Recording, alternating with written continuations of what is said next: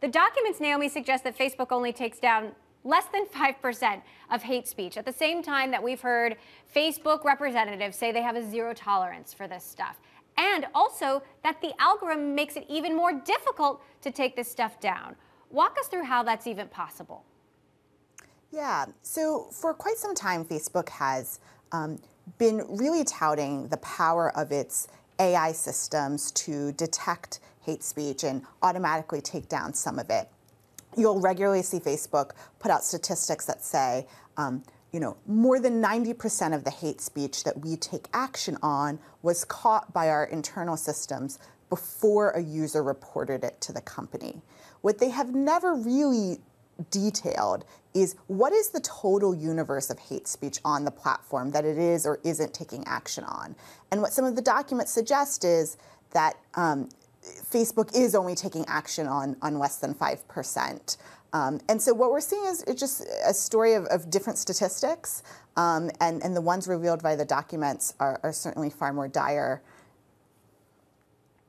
We've been listening into Facebook's earnings call. Mark Zuckerberg just said that he believes these documents, the revelations of Frances Haugen, paint a false picture of the company. Take a listen to what he had to say. My view is that what we are seeing is a coordinated effort to selectively use leaked documents to paint a false picture of our company. Adam, what's your reaction to that, given that these are Facebook's own internal documents, not one in isolation, but thousands and thousands of pages? Yeah, look, I worked in companies, and I don't know that any company I worked in would necessarily love the idea of their internal documents being published.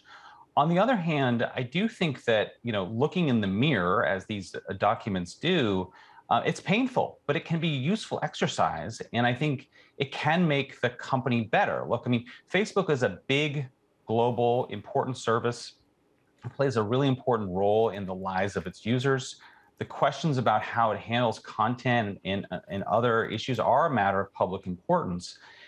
But I do think we should treat the revelations from the Facebook papers and reporting with nuance, because I think one of the things that comes through the documents is you see a company trying to balance competing values, right? And they may not always get it right, but I do think there's value, hopefully, in seeing kind of how others view them. And I think that will ultimately make the company better. Well, and I guess we all wonder if indeed that is the effect that this will have. Frances Haugen, Naomi, also made the case that Facebook prioritizes hate speech in English, and specifically American English, more so than in developing countries, and especially countries where they don't speak English. Talk to us about how Facebook's efforts to handle hate speech, misinformation in Western English-speaking countries compares to the rest of the world. Well, look, it takes resources and time to not only hire individual staffers for content moderation purposes in these various countries that Facebook is operating.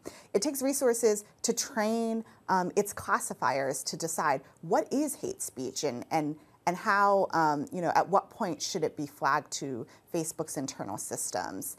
And, what the documents suggest is Facebook has prioritized countries in the Western world, and in particular, English. There's one document that looks at the time spent, of the total time spent training hate speech classifiers on the platform, nearly a quarter of it is spent in English.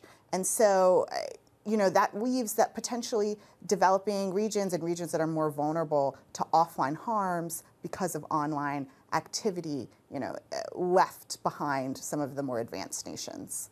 Now, of course, hate speech, Adam, is not just limited to Facebook. But is this because the line between hate speech and censorship, or hate speech and free speech, is too hard to draw? Or is this because Facebook in particular is just not doing enough? I think you might see some conservatives making that argument. I know you had David Sachs on last week, and I think he made that argument.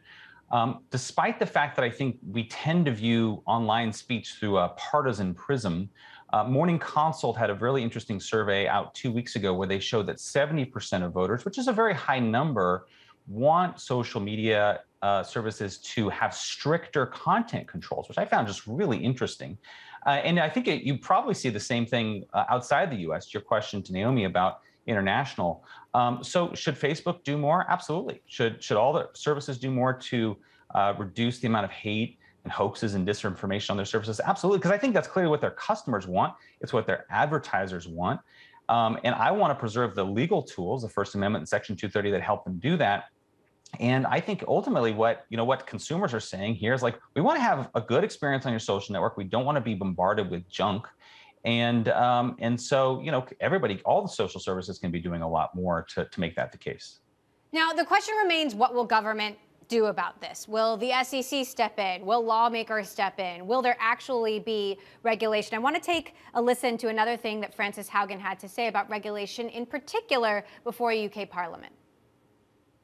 And right now, Facebook doesn't have to solve these problems. It doesn't have to disclose they exist, and it doesn't have to come up with solutions. But in a world where they were regulated and mandated, you have to tell us what the 5-point plan is on each of these things. And if it's not good enough, we're going to come back to you and ask you again. That's a world where Facebook now has an incentive to, instead of giving 10,000, like investing 10,000 engineers to make the metaverse, we have 10,000 engineers to make us safer. And that's the world we need. Adam, as someone who has worked on the company side for so many years, do you believe regulation is needed, and what kind of regulation is needed, especially given the new issues that have come to light through Facebook's own eyes, from its own internal research? Regulation is needed. There are some good ideas out there. We should have a federal comprehensive privacy law, which has been stalled for years. There's a really good piece of legislation by Congressman Raskin from Maryland that would have an NIH study of kids' technology issues. But I also think we need to be careful around particularly issues around speech.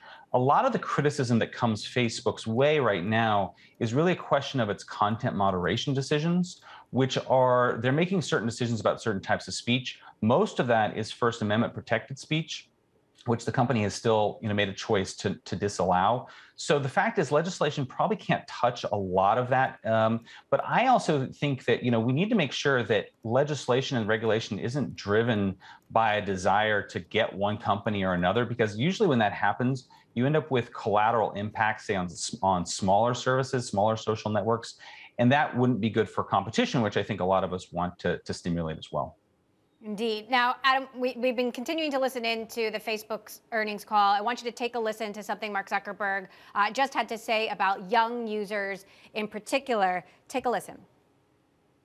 Over the last decade, as the audience that uses our apps has expanded so much and we focused on serving everyone, our services have gotten dialed to be the best for the most people who use them rather than specifically for young adults. And during this period, competition has also gotten a lot more intense, especially with Apple's iMessage growing in popularity, and more recently, the rise of TikTok, which is one of the most effective competitors that we have ever faced. So we are retooling our teams to make serving young adults their North Star. So, Adam, Facebook has made the argument that kids are using technology, whether we like it or not. Somebody has to build that experience for them and make it safe. There's, of course, a question of whether we want Facebook to do that for our children. There is a hearing on Capitol Hill tomorrow focused on kids and technology. TikTok, YouTube, Snap will be there. Facebook will not be there. But what is your view on who should be making this technology? Should it be these big tech companies? Should it be completely different? Should it be a nonprofit effort? Should the business model, driving kids' technology be completely different and not something that's necessarily based on engagement or advertising? Look, I have young kids. I like that we have, I have Disney Plus as an option. I've got Amazon Prime, got Netflix as an option, and also PBS, the publicly supported option. So I think all of that's great. And frankly, to the extent that there's, an appetite for stimulating more competition in kids' technology, I think that's a wonderful thing. Frankly, our laws, particularly the kids' privacy law, has for a long time disincentivized services from building for kids because services were worried about running afoul of the law. I think one of the things you've seen in the last couple of years is services like Facebook Messenger Kids, YouTube Kids, Apple's Family Sharing. They're all really good services because they give parents a lot of control. One of the things I just think we need to be more honest about the fact, though, is like when kids hit that tween age, they start kind of chafing at the limits of kid design technology. And so I think we just need to study this. That's why my organization is a big supporter of this bill by Congressman Raskin that would bring government resources to bear to study this, study how kids are using it. I think parents, this is a tough issue for parents. They're really struggling with this. And frankly, I don't know that anybody in government is really giving them a very satisfying answer right now.